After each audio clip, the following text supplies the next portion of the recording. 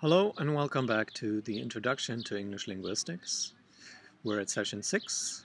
We're moving on from morphology, the structure of words, to syntax, the structure of phrases and sentences. Today I will be talking about syntactic categories and about constituent structure. Before we do that, let me briefly recapitulate what I talked about last time. There, the topic was morphological productivity and the mental lexicon. So, what's morphological productivity? I said that an affix, like for instance the English nominalizing affix ness, as in greatness, is productive if, first of all, it occurs with many bases, that is, if it has a high type frequency. Second, if, when you're looking at a corpus, you find many so-called hapax legomena forms that occur only once. And thirdly, if there are few restrictions on new formations. I talked about different types of restrictions. There are pragmatic restrictions. A word has to make sense in order to be used. Phonological. Some affixes require that the base be of a certain phonological shape. Lexical restrictions. This I talked about in terms of blocking, so the word thief is already there and blocks the potential word stealer. And lastly, semantic restrictions, that a base needs to be of a certain semantic kind to take an affix. So employee is fine, screwy is not fine. Okay? Right. On towards the mental lexicon. The mental lexicon contains information on a word's sound, meaning, the way it combines with other morphemes, endings, affixes, and the way it combines to phrases and sentences. I outlined several differences between the mental lexicon, the way words are stored in your brain, and an ordinary dictionary, words stored on paper. Well, ordinary dictionaries, they have an alphabetical organization.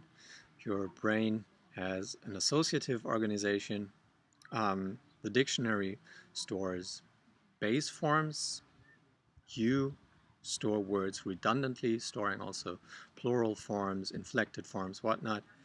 And the dictionary usually just stores individual words, whereas you also remember word chunks, so several words strung together. Right. An important idea in this regard was the dual route model, which concerns complex words. How do you understand complex words? Well, there are at least two processes at work. They're at work at the same time and they're competing. I talked about these in terms of the whole word route and the decomposition route. If you hear a complex word, you process this word simultaneously on both of these routes, and the faster one wins the race. So say you hear a word like insane. If that word has a strong representation in its full form, you go through the whole word route. That's very fast.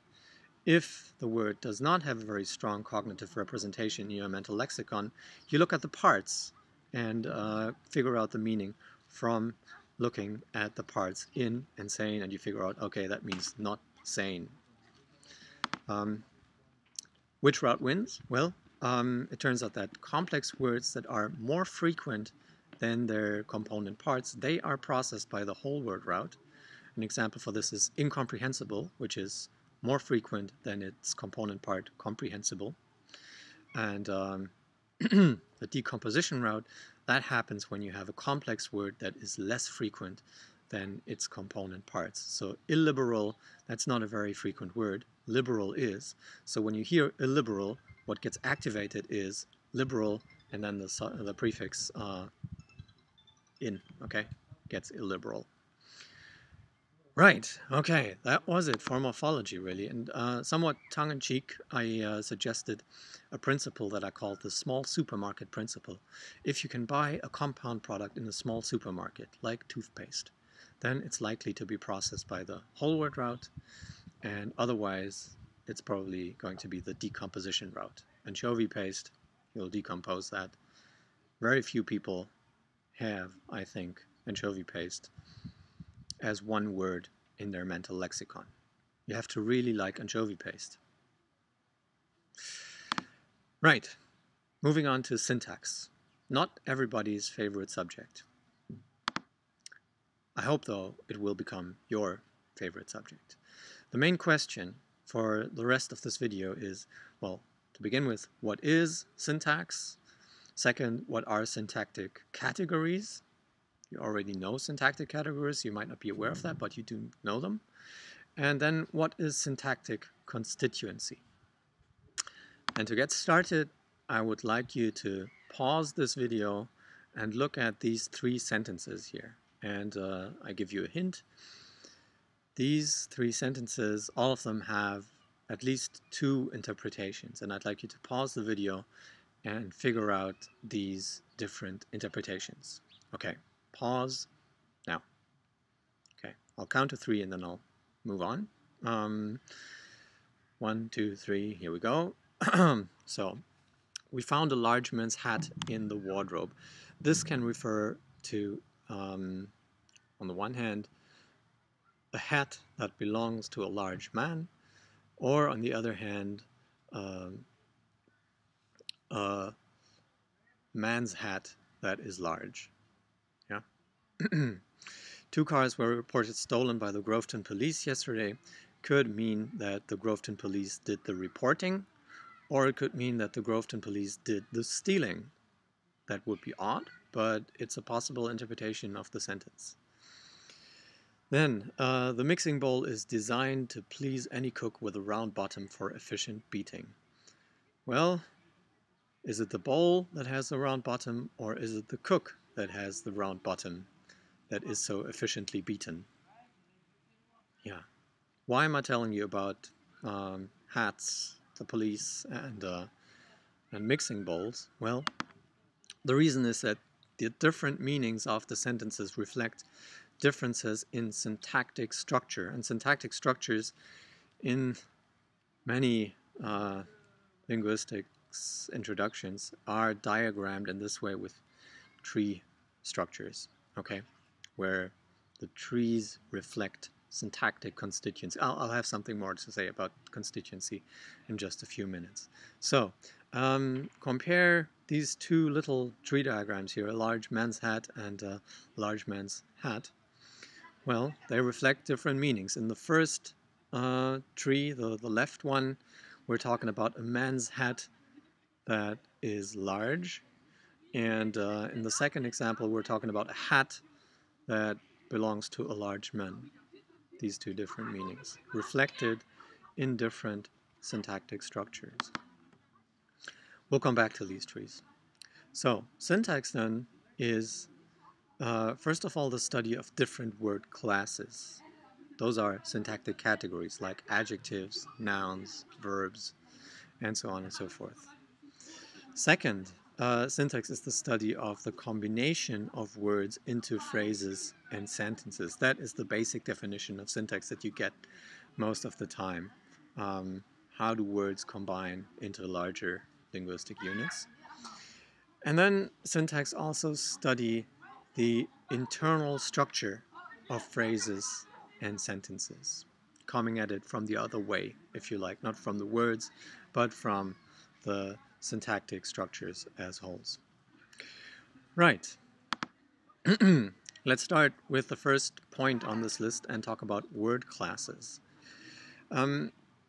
In one of the morphology videos, I talked about definitions of words. And I said that words are the syntactic building blocks of sentences. So words have a syntactic category, and there are in fact structural criteria that allow you to determine what syntactic category a word belongs to. So some word is an adjective if it occurs in a certain syntactic context, like, have you seen my thing? Yeah. An adjective could go in there. Have you seen my slimy thing? Have you seen my yellow thing? Something is a noun if it can occur in the phrase, is this your tie? Is this your key? Is this your canoe? Right. So words have classes, and these classes are syntactic categories. There are different types of syntactic categories, and people disagree with regard to how many there are of them. However, here are 8 of them that I expect you to know and be able to identify. So we will be talking about nouns and verbs and adjectives and adverbs, prepositions, determiners, pronouns, and conjunctions. Here are some examples of these nouns and verbs and adjectives. You know all about that. Adverbs, you do too. Quickly, annoyingly, actually. Really, adverbs are a garbage can category. They tend to pattern very differently syntactically. Prepositions, in, on, under, through, and so on and so forth. Determiners, we're getting to more grammatical. Oh, it's starting to rain.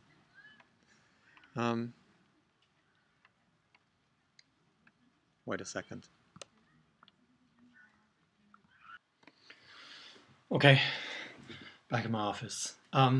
Yeah. So determiners are forms like the, this, my, what, every, and each. This category partly overlaps with pronouns. So pronouns, things like she, you, who, which, themselves. So what can be both a determiner or a pronoun, depending on how it's integrated into a syntactic context. And then there are conjunctions, things like and, or, because, although. Sometimes these are called connectives, clause connectives. Right. I said that there are structural hints, structural criteria that allow you to identify a word's syntactic category. So how do we know that some element actually is a noun? We could take a semantic approach and say, well, a noun is something that denotes something that you can touch. Like, for instance, scissors is a noun, glass is a noun, cable is a noun. But more satisfactory, in fact, are structural criteria. So a noun typically takes plural marking. We can have a cat, and we can pluralize that noun, say cats. Nouns occur with determiners. We can say the cat, this cat, a cat. Nouns can be modified with an adjective, the fat cat, the black cat. Nouns can be followed by a relative clause, the cat that ran away. And nouns can be suffixed with an affix like less to mean without the noun. So if you're catless, that means that you're deprived of your cat. How do we know that some element is a verb? Well, again, there are structural criteria that work better than just to say that a verb denotes some kind of activity.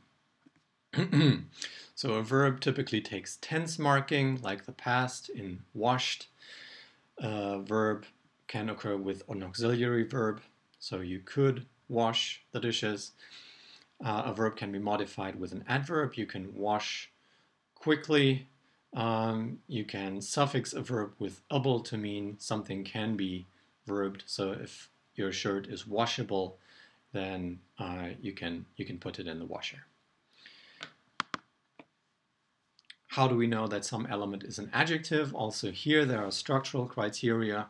An adjective typically takes morphological marking of the comparative and superlative. So somebody is smart, but the next person is smarter, and the third person is smartest of them all. Adjectives can be taken to modify nouns. So we can have smart students. Adjective can be modified with an adverb, so somebody can be extremely smart. And adjectives can be suffixed with li to mean in an adjective kind of way. So you can respond smartly. Moving on to the class of determiners. How do we know that some element is a determiner? Determiners precede nouns. So we have an aardvark, my grandmother.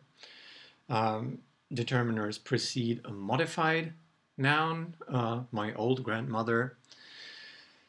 Determiners cannot precede another determiner, my, the, aardvark. Doesn't work. One determiner, that's all you get. And determiners do not inflect. They don't take any morphology whatsoever. Not inflectional morphology, not derivational morphology. So you cannot form words like eacher or talk about the thatness of something. Yeah. Right.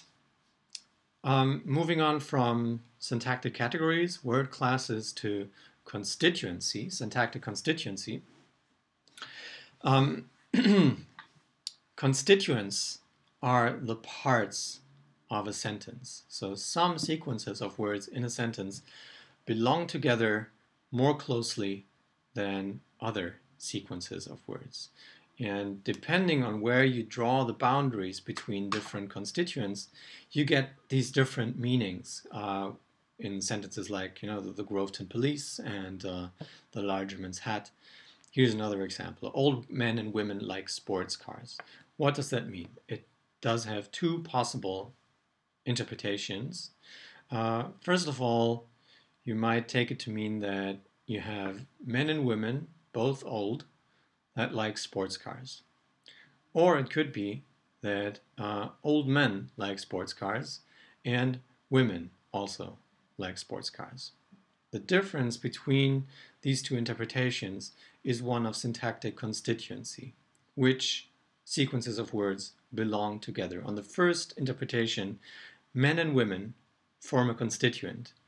On the second interpretation, men and women do not form a constituent.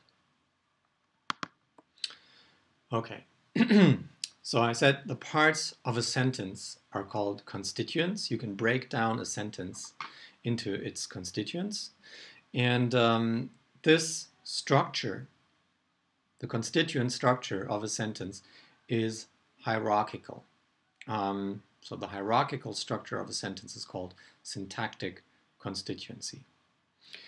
Now there are syntactic rules that specify how constituents can be put together to form grammatical sentences, and speakers are aware of these rules. They aren't necessarily consciously aware of these. So I mentioned the example of a young child being able to form relative clauses, but nobody knows what a relative clause really is. So speakers unconsciously know these syntactic rules. Now, it's uncontroversial that speakers have this knowledge of how some sequences of words are possible, whereas others are not possible. And here I've given you some made-up examples from words from the Jabberwocky poem. So those are nonce words, not real English words. The slithy toves gimbled in the wabe. That is a strange sentence, but one that seems grammatically okay. That's a little funny, but that's what it is. The slithy toves, they gimbled in the wabe for a while. Note that this sentence is more acceptable, and a lot more acceptable, than the slithy toves gimbled in wabe the. That doesn't make any sense. Also, the slithy toves the wave gimbled in. Nah, that doesn't sound right. And lastly, the toves slithy gimbled in the wabe. Nah, that's not right. That's not right. So, how do speakers know that the first one is okay and the three other ones are bad? Not real English.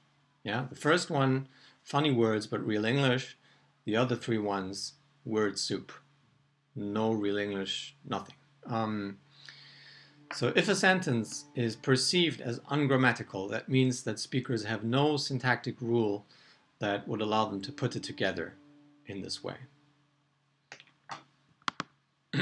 Let's talk about a simple syntactic rule. A sentence can be formed through a combination of two phrases, two major phrase types, namely a noun phrase and a verb phrase. So you write this as S, that's a sentence. You get a sentence by combining a noun phrase, an NP, plus a VP, a verb phrase. Okay?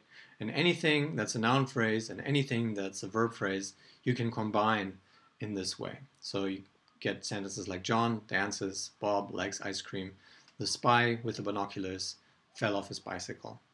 And note that you can interchange these NPs and VPs with one another. You can say the spy with the binoculars likes ice cream, or Bob dances.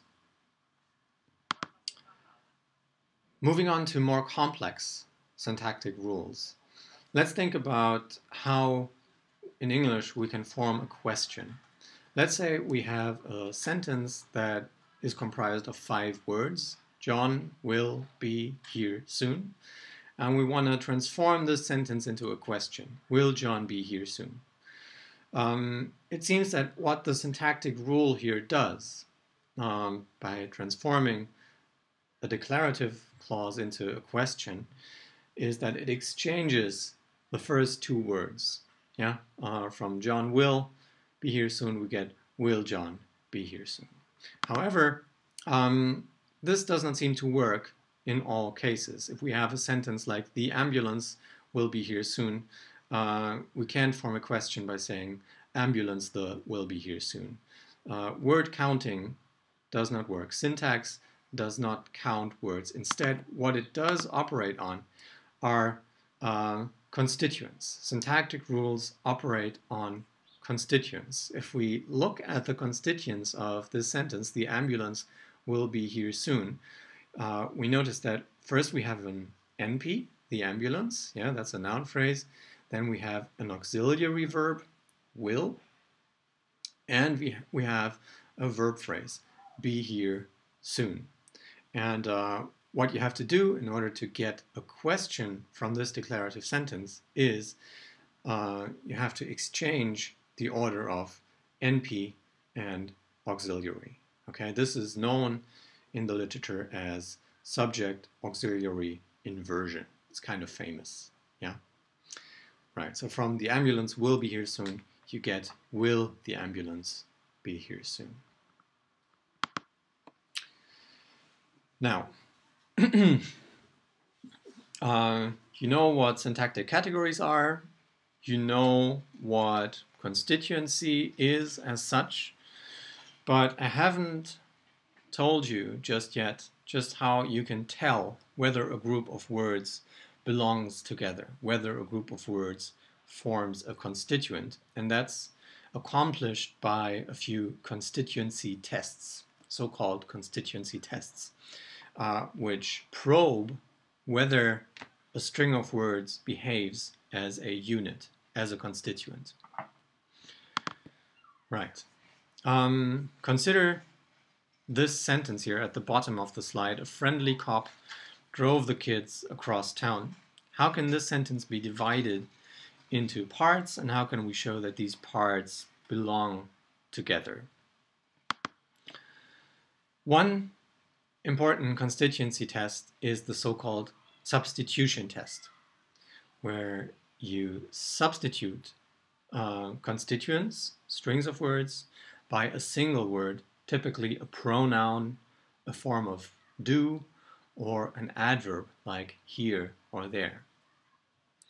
So if you apply the substitution test to the sentence, a friendly cop drove the kids across town, you could, for instance, take this string of words, a friendly cop, and replace it with a pronoun like he. You also could take the phrase the kids and replace that with them. Okay, he drove them across town. if you take the phrase across town, you could say he drove them there. Moving on to more complex structures, well, drove the kids across town, that is a verb phrase. And you can show that it in fact is a phrase by replacing the whole thing with just a form of the verb do. A friendly cop did. Yeah, who drove the kids across town? A friendly cop did. Okay. The second constituency test that I want to present is called the question test. And the way it works is you have to ask yourself, can you replace the phrase with a question word and then answer the question with the exact phrase that you wanted to ask for. Taking again the sentence, a friendly cop drove the kids across town. Who drove the kids across town? A friendly cop. A friendly cop drove whom across town? Well, the kids. Who did the friendly cop drive across town? The kids. Across town. Where did the friendly cop drive the kids? Across town. Moving on to the verb phrase. What did the friendly cop do? He drove the kids across town. So that doesn't quite work in the same way. Yeah, what did the friendly cop do? Drive the kids across town is something you might say, or he drove the kids across town. Drove the kids across town doesn't work quite that well. So keep in mind that these constituency tests may not always yield the result that you have in mind. Okay, let's apply these tests and see what types of constituents there are in the sentence. The way you do it is to start with the word classes. Okay, if you're given a sentence for syntactic analysis, the first thing you do is label each word with its syntactic category, with its word class. So, that's a determiner, friendly, that's an adjective, cop, that's a noun, drove, that's a verb, the, another determiner, kids, another noun, across, that's a preposition, and town, that's a noun.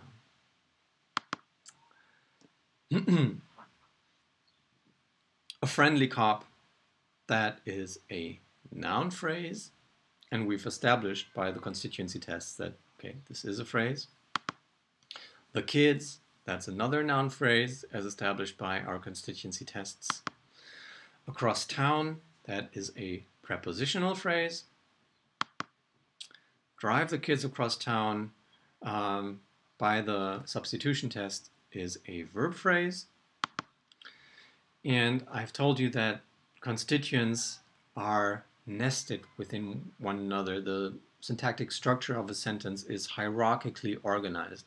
So one phrase may be a part of a larger phrase. In this case, the kids and across town are both part of the verb phrase, drove the kids across town. And of course, the noun phrase and the verb phrase together form a sentence. So, syntax then is not flat. It's not as diagrammed in this tree that you have a sentence and then the sentence branches out in all the different words that it comprises. Rather, syntactic structure is branching. So a sentence branches out in a noun phrase and a verb phrase, and the noun phrase branches out in different words and the verb phrase branches out into different phrases, into different words. Right.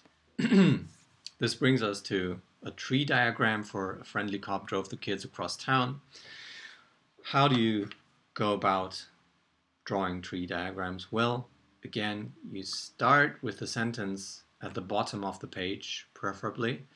Then you add the word category labels, determiner, adjective, noun, and so on and so forth.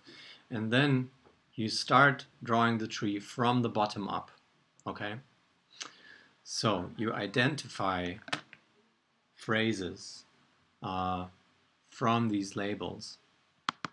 For instance, you identify a friendly cop as a noun phrase through the substitution test or through the questioning test, and establish that, okay, this is an NP.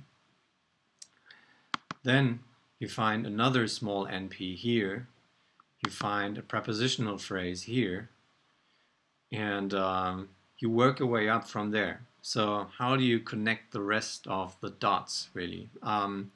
Well, do the kids across town, is that a constituent? Can you replace that? Can you ask for it? It seems that you can't really replace the kids across town with a single word. That doesn't work. So it seems that you have a verb phrase that combines drove, the kids NP, and across town prepositional phrase in one phrase. And once you're at this stage of having an NP and a VP, then your job really is done. You connect the two to form a sentence, and that's when you're, well, when your job is done. Right, I have one more slide. I'm curious what's on there. All right. Quick summary of syntactic analysis. Always start with the word classes at the bottom. Always have sentence at the top, branching into noun phrase and verb phrase. One important thing that I haven't said yet, lines are not allowed to cross. You'll have to find a solution where the lines don't cross. And another important point is that each label, each node in the diagram, that is where two lines join, you should have a label for it, okay? So don't just connect lines and not have a label. Each node needs to instantiate a certain phrase. All right, we'll practice this in class, and I hope you come with questions, and I look forward to seeing you next week.